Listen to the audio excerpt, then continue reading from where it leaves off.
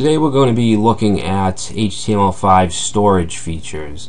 It has two APIs. We have local storage and session storage, and they have basically been a replacement for JavaScript cookies.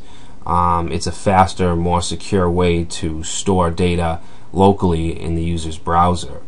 And the only difference between local and session is that session storage will go away as soon as your session ends, or as soon as the browser's closed. Local storage doesn't have an expiration date. It will basically be there until the user gets rid of it. Alright, and they're actually just key value pairs. Alright, so it's very easy. And I've made something real quick here. We have a form, and we can set a key and a value and store it in local storage. Alright, so for instance, let's say first name will be the key, Brad will be the value. If we save that, you can see it pops up over here. Let's put in the last name. Okay, so if we save it, and now if we go ahead and reload, that's going to stay there, and it's going to stay there until the user gets rid of it. Alright, so this is what we're going to be building. And if you're using Google Chrome, you can use if you hit F12, you can use the Chrome tools. And if we go to resources, you'll see this column over here. We have a local storage area we can look at. So let's click on that. Actually, you know what? I think we're using session storage. Yeah, alright, so we're using session storage here. And you can see that we have the key and the value. Alright, so if we add something else, say age 32, save. Well, I guess it doesn't show up right away. Oh yeah, here it is. Alright, age 32. Alright, so that's what we're going to be doing. So let's I'm going to create a new file, and this is going to be just one HTML file. That's it.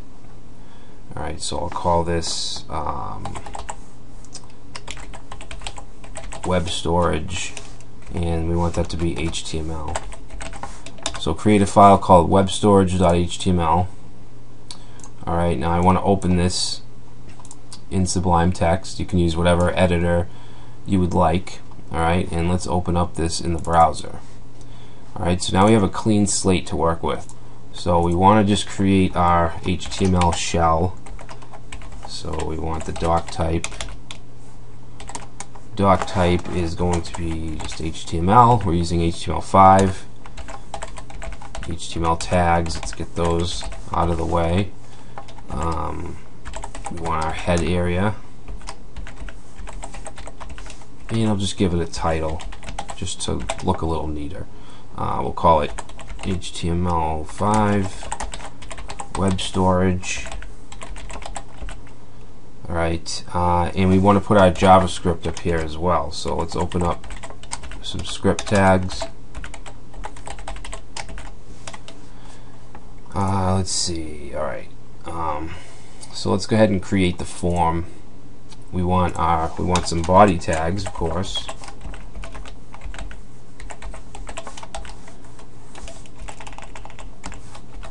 Alright, so in here we want let's create a section.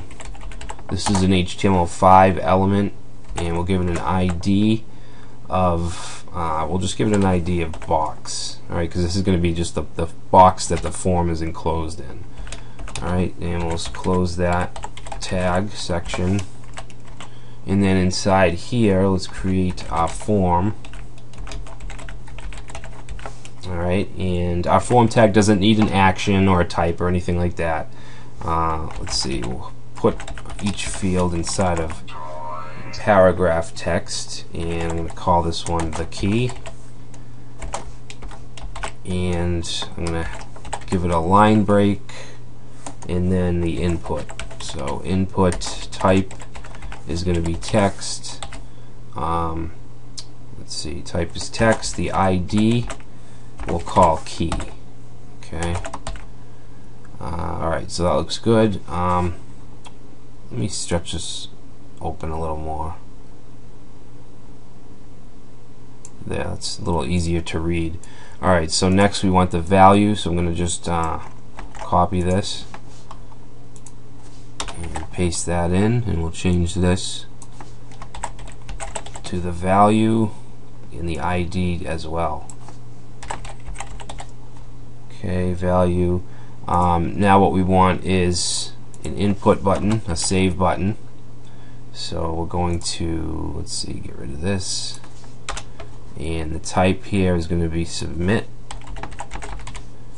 Submit, and let's see, we'll give it an ID of just button, and then the value,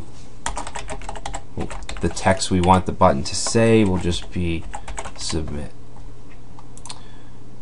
Alright, so let's go ahead, make sure you close the form, and then after the section we need to create another section where we want our data to be displayed. So this will be section ID equals, we'll say display data.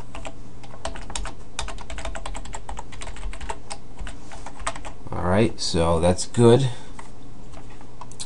That's really it for the HTML. Let's go ahead and save it and take a look.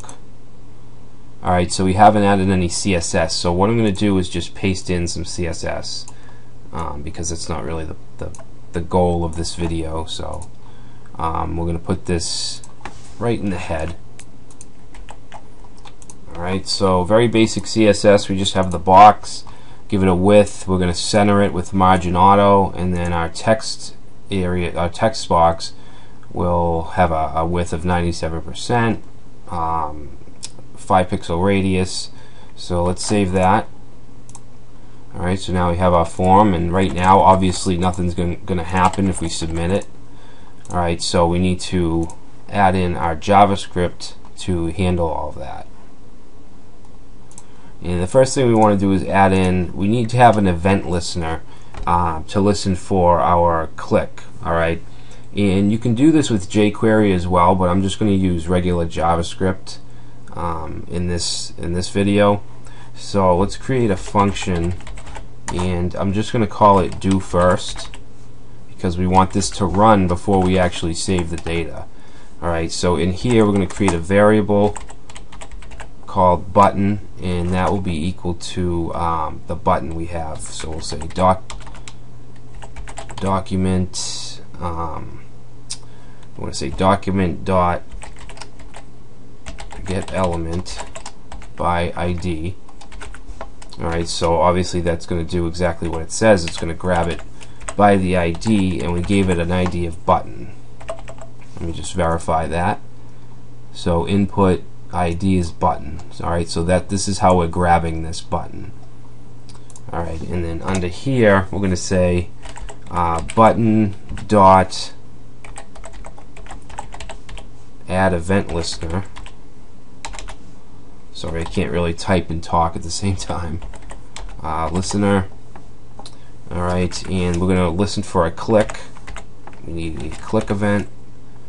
And let's see, when it's clicked, we want it to call the save. We'll just call it the save function, and then we want to put in false here. Alright, and then we want to run our display function, which we have to create. Alright, so that's what that's going to do.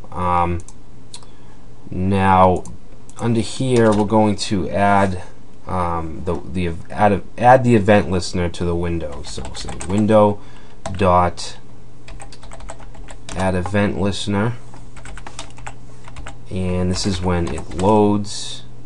Alright, so we want to say load, and we're going to call do first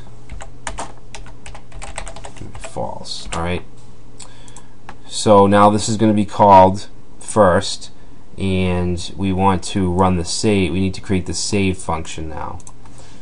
Alright, so right here we'll say function save, and we want to grab the key and the value, and we can do that with the get element by ID function. So I'm going to copy that, and let's change this here to key, and it's going to get by the ID of key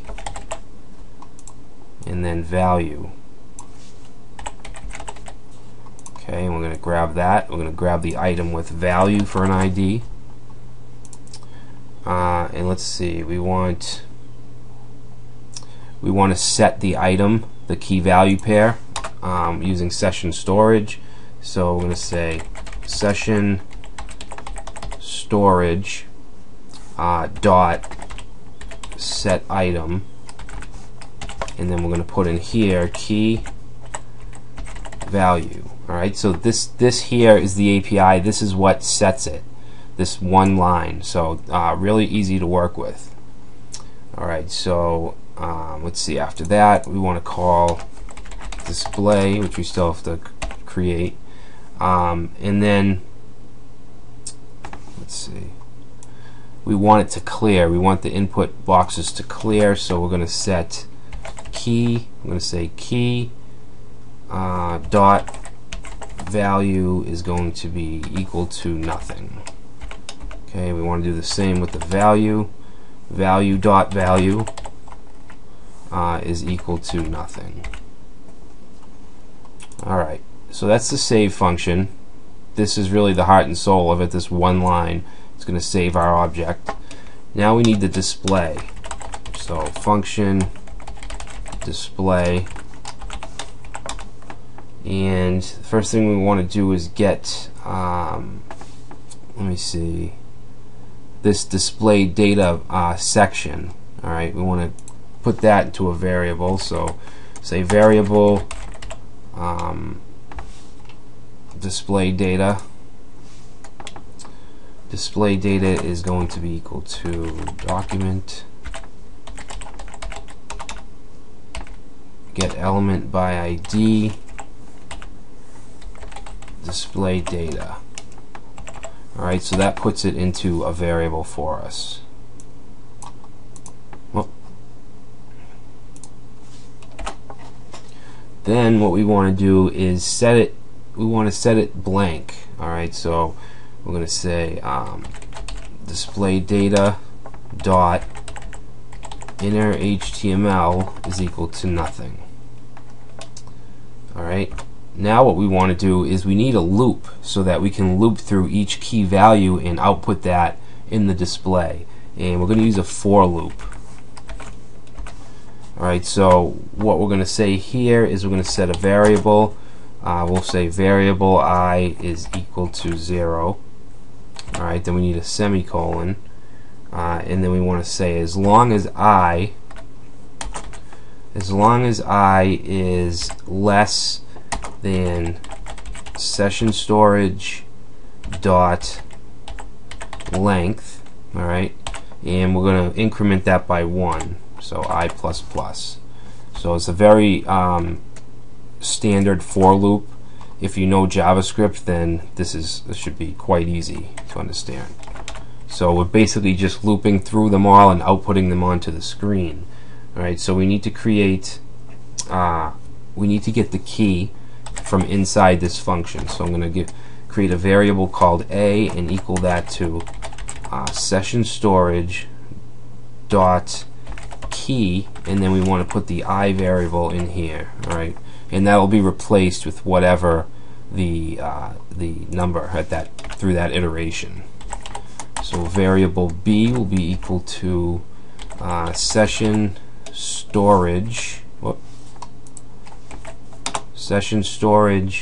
dot get item. Alright, so this is how you can get items, and we want to put in here A, the key. Okay, and then finally we want to set this, we want this to display, so we're going to say display data dot inner HTML is going to be equal to alright, it's going to be equal to, actually, you know what, we set it to nothing up here, so we actually need to append down here. So we're going to say plus equals, which will append instead of overwrite. Alright, so what we're going to put here is A. We want the variable A. We actually want to get rid of these quotes for now. I'm going to say A, and then we want to concatenate a string because we need a dash in between A and B. So we want to concatenate the quote with the dash like this, and then we want to go back to JavaScript, and we want our B variable, and then we want to again concatenate on a BR tag. Alright, so we'll say BR. Alright, so that's what this is doing. It's going to display the key, which is the variable A, and then the value, which is the variable B.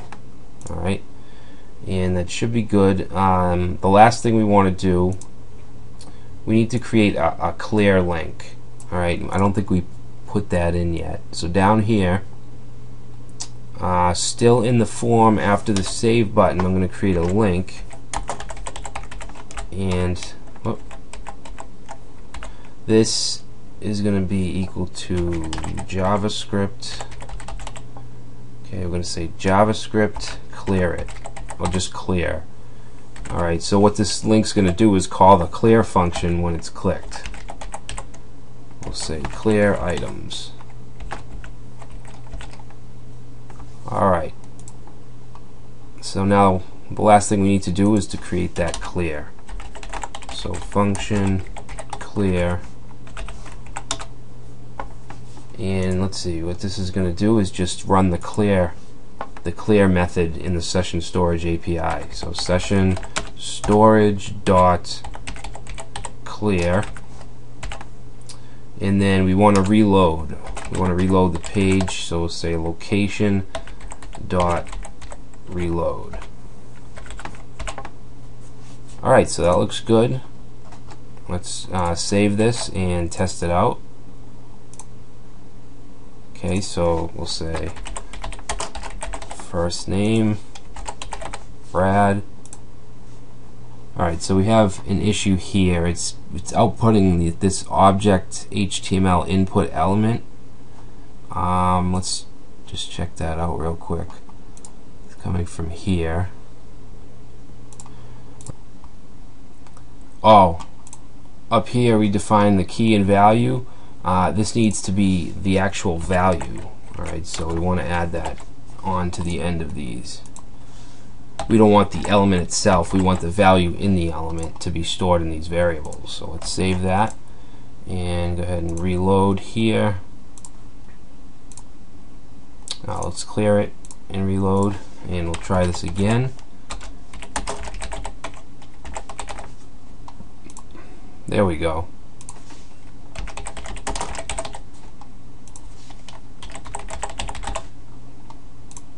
Alright, so it looks good. Clear works. Alright, so that's pretty much it. The most important thing to remember about this is how to set the item, set the key and the value, and then how to retrieve it, which is sessionStorage.getItem. In this example, we're doing it in a loop, but you can store single values and retrieve single key value pairs as well. Alright, so that's it. Thanks for watching.